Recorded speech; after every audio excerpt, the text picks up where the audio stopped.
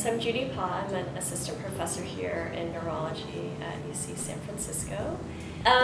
So I've always been interested in the clinical brain and clinical processes, but I felt that I needed to understand the healthy brain before I could start to characterize a diseased brain. After I finished my PhD in psychology with an emphasis in cognitive neuroscience, where I learned functional imaging, I decided to take that understanding of the healthy brain and neuroimaging and apply it to a clinical population. So then I came up here to UCSF to complete a postdoctoral fellowship in 2007, in which I learned a lot about neurodegenerative diseases, the proteins and the aberrations that are involved in these diseases, and specifically was very drawn to Alzheimer's disease, largely because it being the most common form of dementia and the most common cause of cognitive impairment, I saw such a need for research in that area. And given my background in neuroimaging, I thought that that would be a good avenue of research because there wasn't much being done on it at the time.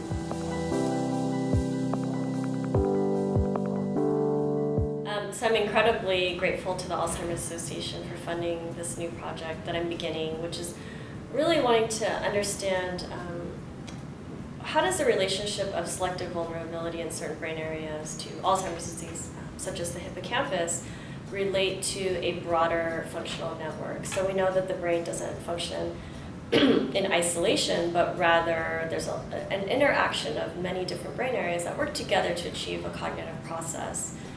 Specifically within Alzheimer's disease, we tend to think about memory function as being the primary factor. But I believe that there's this tight interaction and link between attention and memory. So in my research, I try to really understand or elucidate this relationship and how it becomes aberrant in people at risk for Alzheimer's disease.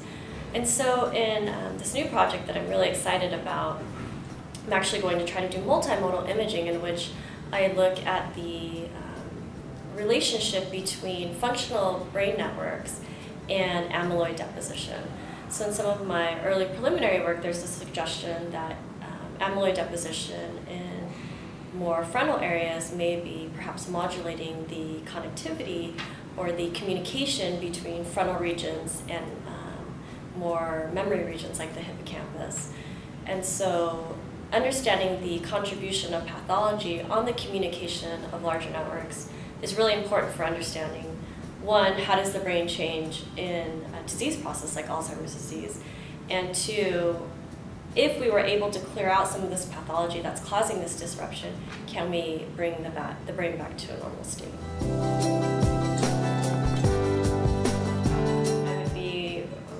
What I am really excited about is first this invention of PET imaging and actually being able to tag in vivo Alzheimer's pathology.